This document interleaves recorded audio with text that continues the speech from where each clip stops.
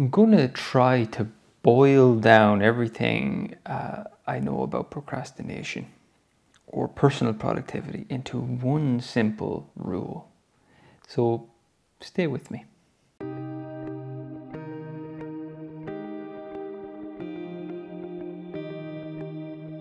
So if there was one thing I would say, if we could sum up how to overcome procrastination, how to increase our productivity, how to actually achieve and meet our goals, if we could sum it up, what would it be?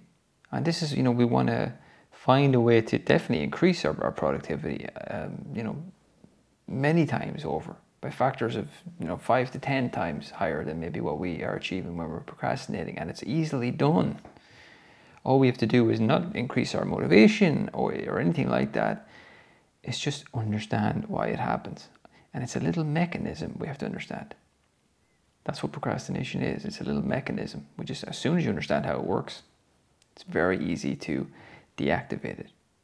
So I'm going to boil it all down. This is what I would tell somebody who suffers with procrastination. This is the rule. This is the law. You ready? Here it is. Pick a time for action and refuse to move that time. That's it. That's it. That's how you deactivate the mechanism that causes procrastination. Let me say it again. This is the rule. Pick a time for action and refuse to move that time. Now, I'm talking here about how to become more productive, right? Notice I didn't say anything about taking action or doing more. Isn't that interesting? That we're talking here about how to increase productivity, and I didn't say anything in my major rule about taking more action. The only thing I said was pick a time for action and refuse to move that time. You see, this is why so many people struggle with this issue. People think procrastination is about a lack of action, right? What if I don't do it? I'll pick the time, and what if I don't do it? That's not the point. Highly productive people, they often don't take action. They even say they're going to do it, but they don't do it quite often. But one thing they don't do is move the time that they had committed themselves to. I can do it later. That's the mechanism. First of all, there's the highly productive people are decisive in when they're going to do it. And once they've decided to do it at that time, they don't change their mind about it. It's either done at that time or it's not done at all.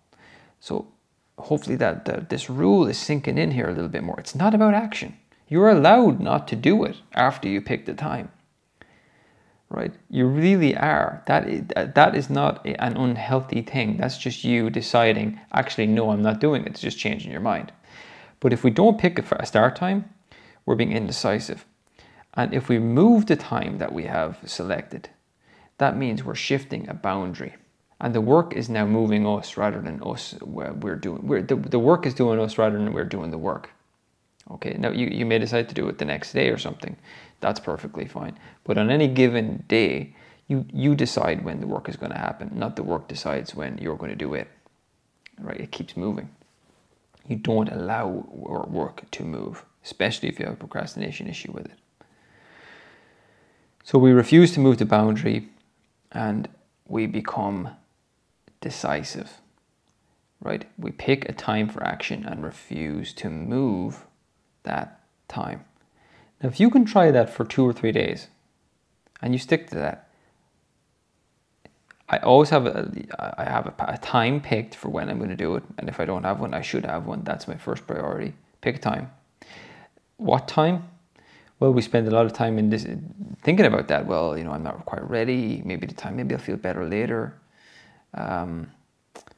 Maybe this evening will be better. Well, actually, no. Well, maybe I'll see.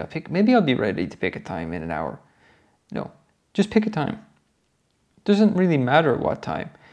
I tell people, don't rush yourself. That's about it. Give yourself plenty of time, but as long as you have a time selected, right, doesn't matter. So that's first part, is just pick the time and then refuse to move that time. So if you say to yourself, I'm going to work today at 3 p.m. Good, I've picked the time. And now I'm just going to refuse to move it. So the work either gets done at 3 p.m. or, well, maybe I could do it at 4 p.m. No, you see, now I'm moving it. So it doesn't move. So it either gets done at 3 p.m. or it's not going to be done at all. That's it. If you don't do it at 3 p.m., no need to beat yourself up. That's perfectly fine. That is not the key issue here. Again, you're allowed not to do it. But what you're not allowed to do is to move the time once you have selected it. I know I'm being so repetitive here, but this is such a breakthrough if you can get this for yourself. It's these two aspects that are in this one rule that are tripping everybody up. Refusing to pick a time to begin with, and then once they have picked it, they move it. So be decisive, have it, I'll read it again, pick a time for action and refuse to move that time. If you can stick to that rule for a week, and just don't even worry about how many hours work you need to do or anything like that. Stick to that one rule for a week and just watch what happens. Even if you do no work at all, you decide the time rolls around and you say, well, I'm not going to do it. I guarantee even if you've done no work, you'll still feel better about yourself, because there's this constant changing of the moving of the time that actually erodes our self-confidence and our self-esteem and our self-respect. So bear that in mind. That's the one rule I would use, and let me know how it works for you. And I think it'll work pretty well.